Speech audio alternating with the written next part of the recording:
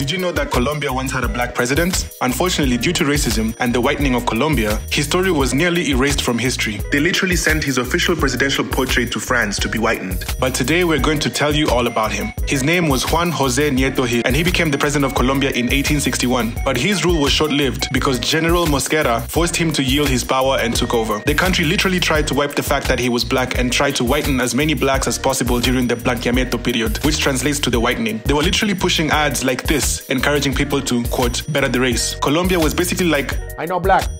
It wasn't until the 1970s that Orlando Fals Borda rediscovered Nieto Gil's real presidential portrait. Then finally in 2018, which is 157 years later, they officially put his official presidential portrait in the presidential palace in Bogota, and the then president officially recognized him as the first black president of Colombia. Things are coming back around because last year Colombia elected its first black female vice president, Francia Marquez. So I guess you can say Colombia is finally seeing the light